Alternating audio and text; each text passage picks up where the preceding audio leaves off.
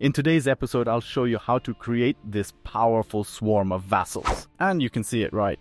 As the Ottoman Empire, all thanks to the new invasion mechanic and an expanded new mission tree that makes this country a real... There can only be one Roman Empire! Hello guys, Lucas here. This DLC introduced a lot of changes. This makes all previous tutorials useless, so I will be able to record everything again. I hope you enjoy as much as I do. And a riddle for you. Which two countries have their colors switched? Answers in the comments. Do not cheat! Blah blah blah. All changes taken care of. Seriously, that's the first most important. We have a new achievement for the Ottoman Empire. Mehmet Ambition, where we are to create the Roman Empire before 1500, playing as the Ottoman Empire. And that's a really hard achievement. Maybe I'll do it someday. We have now got a gigantic mission tree that should help us with all of this. And it ends with such a nice mission. Pax Ottomana, which gives us administrative efficiency plus 5% until the end of the game. There are a lot of cool missions here, lots of cool developments, but I think we'll see through some of them in today's episode or maybe in a continuation. Let me know. As part of the estates, we got a new state, the Janissaries. And let me tell you frankly, many of the old privileges have been completely redesigned. There were also a lot of new privileges for different states. I still don't get everything myself, so I'll hold off on recommendations for now. But I'll pick something up anyway. Let's take Monarch Point. Rather, here I take from each state in turn, as it used to be. At Umara, I take supremacy over the crown. But beware, she doesn't influence the state of the Janissaries, so you have to be careful about that. I'm taking over the earth, and I'll take the mission in a moment. I also know that I will need a lot of loans to start, because I plan to fight the war hard. And I know Osman can wage war hard, so we take these loans. I take all available national decisions. And now we take quests from estates. To be honest, they work a little differently, because we can choose from any estate and we do not draw. From what I can see, I found a cheaper administrative advisor. So I want to complete this mission as soon as possible. Yes, I'm repaying my loans to take again in a moment. Mission accomplished. And I'm taking out loans again. Yay! And now, yes, I see that I have a cheaper administrative advisor. For now, we'll take this to the second level advisor. He is old. He's about to die. And we'll hire the one with the third level then. Diplomatic advisor. Okay, let's take diplomatic reputation. And the military, we don't employ any, because in a moment we're going to have an event. In order to complete our missions, we must firstly increase our army and secondly have Janissary regiments, which I'm also just starting to do. We're recruiting them and we can do it from the panel, general panel. Recruiting Janissaries costs us military points, but these units appear immediately. And yes, their reinforcement costs are gigantic. See how it ruins my budget. But these are really good military units because now they have such a nice green color. But seriously, they have really powerful modifiers. Only one modifier puzzles me. Assault fort ability plus 50%. Was this unit meant to take forts? And I immediately do these two missions, morale and territorial claims. I plan to fight a lot of wars, so I will definitely use these morale. And this mission requires 2 Janissary privileges from me. And it gives such 2 privileges which, for example, now give us discipline to these units. It is very strong and reducing the cost of stability and annual corruption by 0.10. It's just not strong. But like I said, I want to save our state's influence as little as possible for now. There are also some other more interesting perks, but we'll get to those later. But now I'm willing to do this mission.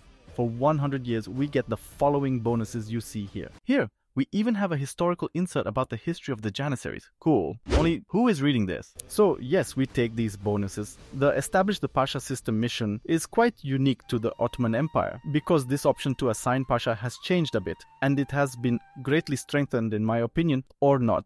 Give me your opinion. However, each province to which we assign fodder gets 20 base autonomy. And to be honest, it's best to have 0 of this autonomy. However, by completing this mission, the Ottoman Empire will have this autonomy reduced to 10%. Maybe then it's worth to complete this mission and assign these pashas. I'll definitely test it. If we are talking about our rivals, here it is rather standard. We'll take Lithuania. I'll see if we get power projection for it. Hungary will definitely be one of our first targets of conquest. And in the same way, Austria may be one of our first targets, possibly Mamluk, because there is even such an interesting mission here, but I won't show it to you now.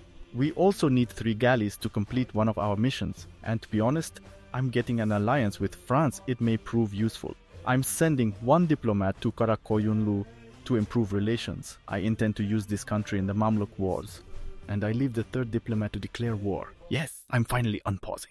And here we have a short insert about who Urban was and why he liked big cannons so much. Of course we want to hire him. The walls of Babylon itself, you say? I don't know. Yes, that's why I didn't hire military advisor before. Urban, we got him. And now we basically have a mission that accomplished itself. And just having hired this particular advisor, we have cheap artillery for the next 10 years. Because basically this artillery will not cost us anything totally free. Oh look, here's the modifier. Ah yes, the government system, because there has been a change here as well. But we'll deal with that later. And look how many of these modifiers we have now. And it hasn't even been the first month. Peace has again fallen over the Balkans with the defeat of Christians at the Battle of Varna. Our Sultan's dearest father, Murad, answered his son as call to arms to defend us from invaders. He has achieved a great victory, thought at no small cost. Casualties at the battle were heavy on both sides, and our soldiers will need time to recover from the battering they have received. In short, inshallah, Christians got f***ed up. Pretty good starting bonuses, and we got 100 splendor points.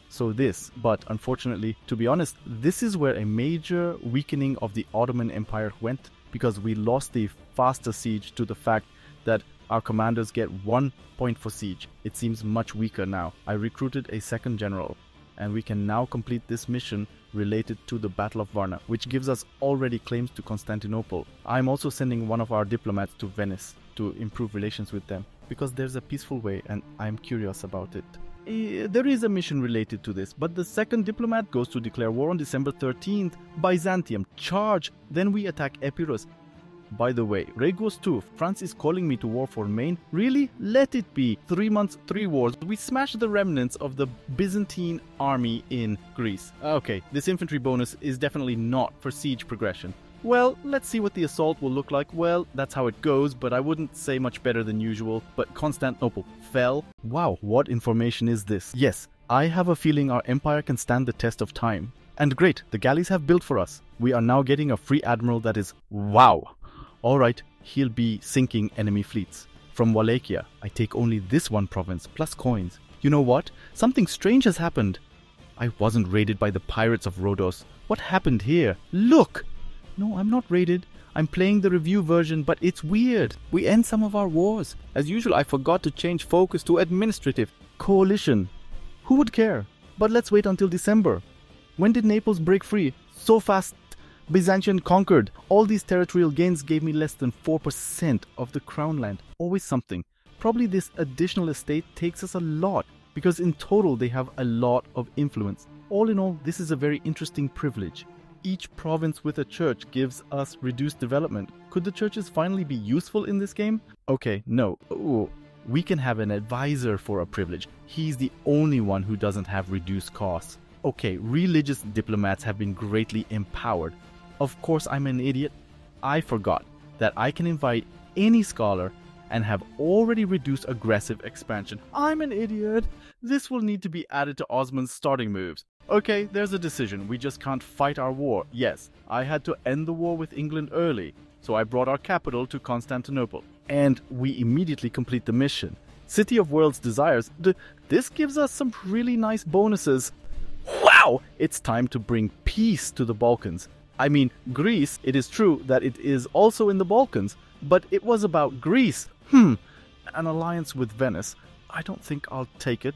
I wanted to wait until the end of this war, but something so weird is going on here that this war is not over. So I declare war on them all. I don't know how much longer I have to wait. Oh wait, they're storming. What is going on here? Shouldn't it be reduced here? We are expanding Hagia Sophia by 1 level. But I'd rather not take a 5,000 loan sooner to develop this monument here. I guess this means war. The birth of the Renaissance, unfortunately, is not for me. As you can see, I've added another merchant now on the gathering of trade in Venice. And that's to set up here. Aggressive expansion drop-off accelerated. Because we have a lot of it, really a lot. All wars ended. We basically conquered most of Anatolia, which will now give us claims to the rest of the province in Anatolia. Correct. And those conquests didn't give us much anymore. Literally 1% more. So I think now is the time to give away the rest of the privileges. I want monthly devotion, cheaper advisors. This is a really nice privilege for merchants. Demi must be remembered to leave room for 20% extra manpower. For now, I need to have 20% of the crown lands as soon as possible. So I'm not taking that privilege. This could be interesting. So I'll take it. I take this privilege on the Janissaries because we will have better commanders and will increase military tradition. And they are quite loyal. Strict Devshirme system, it's very strong. As part of the test, I will also assign Pasha. Just a reminder, I'm not sure is this the right way. Because, after all, we will have increased autonomy in our provinces. Perhaps you'd have to wait until we have most of this area conquered to have a total of 50 provinces to assign at once. Because now I'm only 22. Well, it's pretty good. Not even 10 years have passed and basically all the core Ottoman territories captured. And what's next? Yeah, we're in a crisis now. And another crisis. Hey, there are a lot of these crises in the Ottoman Empire now. Why does Paradox want this empire to fall? It's so cool and green. Alright, I guess there's no point in sitting on your ass. So we're going to another war for Serbia, Bosnia, Herzegovina, and Chile. No, because the emperor will be with the allies, then probably not. And Serbia, why did you come to my territory? And we're going with carpet siege throughout Serbia and Bosnia. The future of the Patriarchate. And what I see? I'm very tempted to have this cheaper advisor. Look, 75% cheaper, super strong thing. But this development is not the way either. And see that both are affected by completed agents and assigned privileges to the states. It is worth remembering about it. Alright, I'll take this development. How dare you form coalitions against me very nicely. Another portion of the Balkans conquered. And I see I have some special new form of government. I take her. Okay. Core creation cost on Osman. Alright. And we're at war with the Mamluk now, because frankly he's going to coalition against me as soon as this war is over, and that he's already at some kind of war, you know. We call Karakoyunlu. Our goal will be to capture this province, but actually a couple of others. To complete this mission, well, all the ones on the list here, especially Al-Quad, Damascus, and at least one of the ones listed here. So Aleppo, Syria, and so on. I have the impression that my allies even fight well. They keep the troops together, destroy smaller Mamluk armies. Destroying them one by one, quite interesting. This France is now quite a monster. Very quickly, we take the following provinces, lots of money, even more money, and that will allow me to complete this mission, I guess. So we're going to want to attack the Mamluk with this mega special CB. And here, as usual, I will release Syria as a vassal. I don't know if it's still necessary to do this, but I usually let it go. So I will do the same this time. Little spoiler, you don't have to. And now a short break in conquest because I need to replenish manpower and introduce the 5th technology to unlock the cheaper core creation as soon as possible. I spend the money I get from Mamluk on building my marketplaces, although I should have used it to pay off my loans. Alright, I pay my loan. Wow, what a cool option. Look, I can now increase my trust several times. I don't have to click over and over again. Pasha to Kosovo, I rather do not want to attach. I looked at the privileges and I'll tell you, honestly, I'll take this one. There are now such privileges. Anyway, this will be a good example that we can adopt, and privileges will appear to us in the form of decisions. And see, now for 10 loyalty endorsements from Umar, he becomes a general. And this decision comes once every 20 years, 10 years? I don't know. Well, the general is pretty good. The first upgrade of the era, I'll be honest with you, once upon a time I would have chosen a siege without a doubt. But no, I think we're going to go into a less aggressive expansion. It is time to consider the fate of the holy city of Jerusalem. And see, I don't know if this event was before, but now it's really strong. But I think I will accept them. Fasting! And now I'm going to show you a trick, which a few people wrote to me in the comments, which I didn't know before. Before we click on this event, we accept the privilege of monopoly on glass. This is our only province with glass, Constantinople. And when we accept it, we get the money. Now switch to crystal production and monopoly disappears. Cheetah, first idea. And here I know you would probably be tempted to take any of these new ideas that have come. So infrastructure, court ideas, or mercenary ideas. Well, to be honest, these seem like a good tall game to me. Anyway, when you see all these bonuses here, this is what it looks like. It'll probably look exactly the same in your version. Court ideas is clearly a Holy Roman Empire game, and everything related to it. I personally don't see any other use for it. Or Mandate of Heaven. Mercenary ideas seems just as useless to me these days. Like Navy and maritime ideas. but here we can have conflicting opinions. Alternatively, they can be very situational. And by the way, a lot of things have changed in those ideas. I take administrative first. They moved it to the third.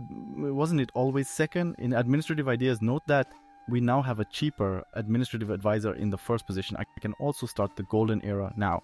And I'll wait a while before turning it on. Let's score some points so we can reform. And I'll move on with my conquests once I get adaptability, because it will give us a simultaneous bonus.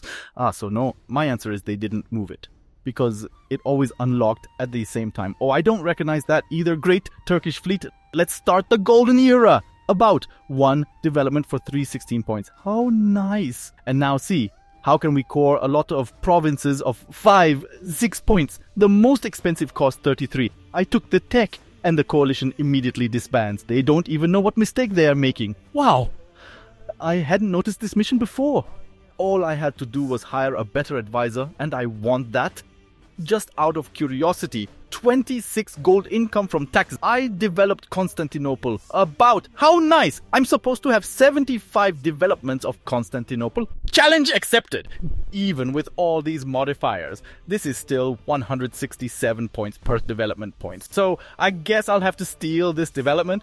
Perhaps the infrastructure will help us somehow here, but rather, I don't think so. Well, building a workshop in Constantinople is definitely worth it. Time to finally get to Venice and some of her allies. Oh no, my fleet! I do not believe that. I don't believe we are landing in Cyprus. There is a landing on Rhodes, another reform of our government. And here we take it necessarily because it really gives nice bonuses. Provincial government system, clash with the Venetian fleet. We are stronger, but can we do it? Well, unfortunately, it didn't come without losses. Landing on Venice? We can do it even with the downsides. Ooh, how nice. And finally got rid of the pirates. Wow, nice bonus. This wasn't there before. We united Anatolia. Cool, wow, yes. The victory of the House of Osman got interesting mission. For 1 year we get quite powerful bonuses. And something else, we are at war for Albania. With Hungary, we'll go a white peace and nothing else. I literally miss one province to get some special casus belli to Hungary. It hurts a bit because I would have a lot of money. But we're going with the white peace. If you're wondering, why am I changing the culture in Constantinople to Bulgarian? Then I do something like bank diplomat points. When you begin the process of converting to a given culture, these points, if they do not exceed 20% conversion progress, they will be returned to you. Look, see? And that's how you can, as some people call it, bank points. You just have to be very, very careful, because if you have 21%, then you will lose all or some part. Wow, nice of them. I'm waiting for this mission. When will the period of peace with Hungary come to an end? Because we only get casus belli for 20 years. And we, on the other hand, begin our invasion of Mamluk. And this is supposed to start some event related to the fall of the Mamluk Sultanate. Well, but we can do this mission for my relationship with Venice. Unfortunately, it didn't work out peacefully, and I wanted. You can't say no, but the revolt of the Janissaries? Why? No!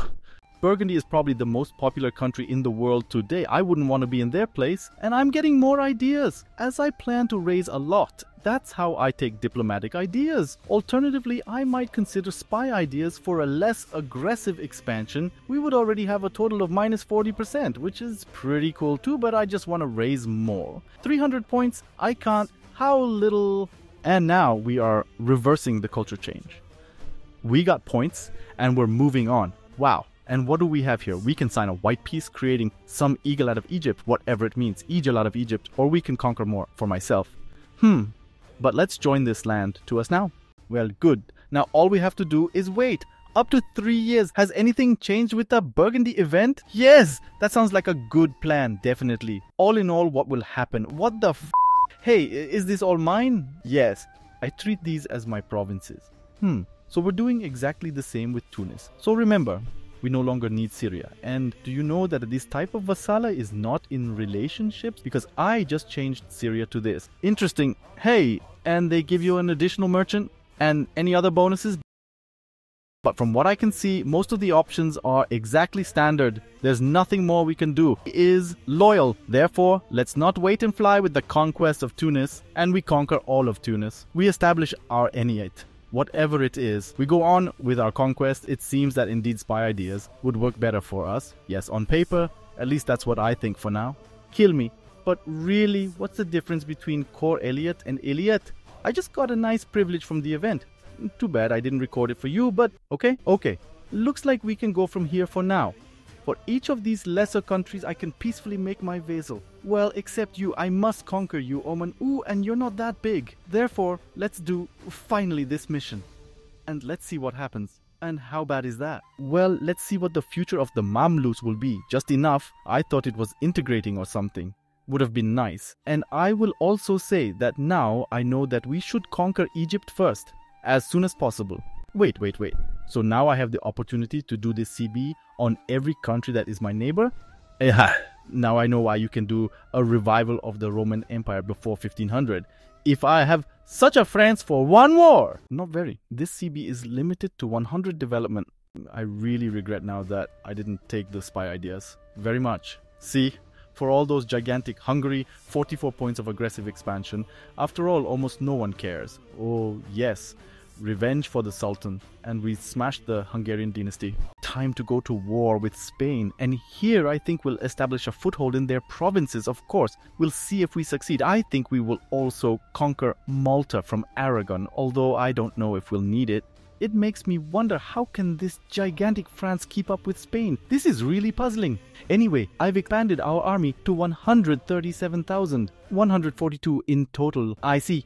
Make sure you steal trade from them so that you can send it all to me later. Now let's improve the relationship with all the Margrave we will make on our vassal. I end the first war with Spain more or less like this. I'm giving back all of the Margrave. I could almost get Aragon, but I want to do something even more. I take Malt for us, of course. I'm also taking the Alhambra for us. I will develop these monuments. Who would have thought that by diplomacy Osman here could conquer now? Really, it's super strong. All Maghreb becomes ours. I'm also wondering, wouldn't Nepal have dropped me by chance if I hadn't had such a bad relationship with them? How much money do I get from vassals? Hey, maybe that too. Wow! Now I know where I got so much of this manpower. Do you think it scales with aristocratic or quantitative ideas? If I understand correctly, there is also a mission related to the fall of Vienna. So I guess it's time to invade Vienna. But what? Ottomans will get Barbary pirates? Will I be able to pirate the entire coast as Osman? No, however not. Just small bonuses. This time Poland will side with Turkey in the Battle of Vienna. See what the forces are here. Nothing will stop us. But by the way, here in the region of Georgia, we are also starting another invasion. We are launching the invasion of Crimea in the same way. Herdur Hussars near Krakow destroy the Austrian army. Something in history has gone wrong. I really like the fact that now it is written in tooltips what must happen for a given event to fire. I like it very much. I don't have to go to Wikipedia. I don't have to look for some guides on the net. Everything is clear as long as it works. Oh, how nice. The rebels will feed me what they beat. No, Osman is really mega strong. I can't get 2 advisors for free or get a super epic general. Well, how? This is mega strong. Screw this Osman. The fall of Vienna. And what happened here? Oh, we plundered Vienna and that's it. I thought it would at least conquer it, but it seems that it should have been done differently.